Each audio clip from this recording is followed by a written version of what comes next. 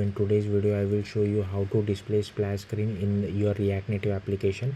This will work for new architecture as well as old architecture, so don't worry about it.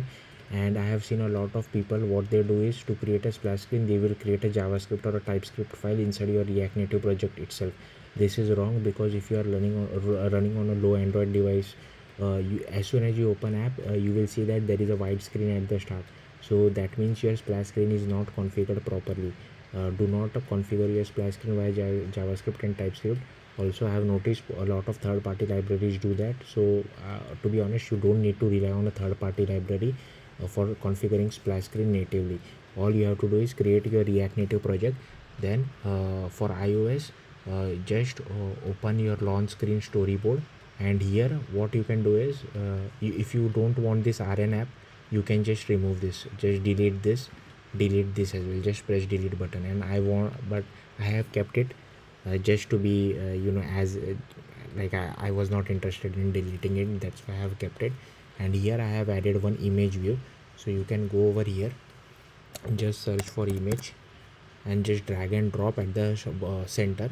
Then you can just click on these two buttons, horizontally and vertically in center, and here just click on this and give some appropriate width and height as well. So I have already done that, and I have also added this image inside my assets as well. So okay, and I'm just referencing over here that image. So yeah, that's it for iOS. That's how simple it is. I will show you guys the output.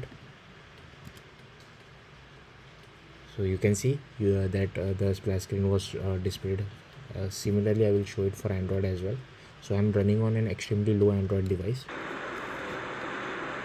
So as you can see, there is a green background and the image is displayed at the center. That's how splash screen are displayed on Android. You can't really configure it too much like iOS. Okay, now it is loading the JavaScript bundle, and later on it will display the main content. Okay, so yeah, so for Android what you have to do is open your project inside Android Studio. Next, go to build.gradle, and here you will have to add this dependency, Android core splash screen. Next, you will have to create colors.xml if this file is not already present, and just add a whatever background color you want. I have added a green color just so that it is clearly visible to us.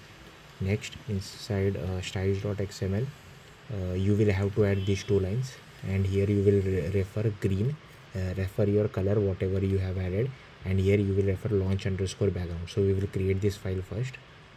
So inside drawable, as you can see, I have created this file and I have added this bit of code, and here we are just referencing this lake image. Okay, and this is my image. All right, so I have added one image to our drawable folder as well.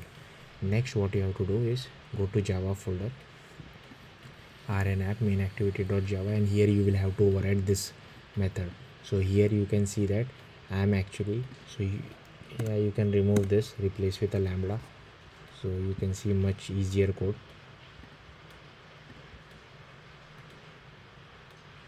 Okay, that's fine. So you just have to override this bit of code, otherwise keep it as it is.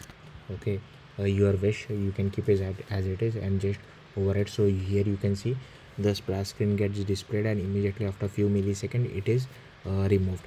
But if you want to run some kind of a logic, you can do that as well inside splash screen. For I'm not showing that. For that you can check out Philip Lackner's YouTube channel. He has already done that. So suppose you want to check whether the user details are present in our cache or not, so that kind of a logic you can check inside splash screen, and once that is done, you can either move to login screen or move to the dashboard screen or main screen, whatever your app has.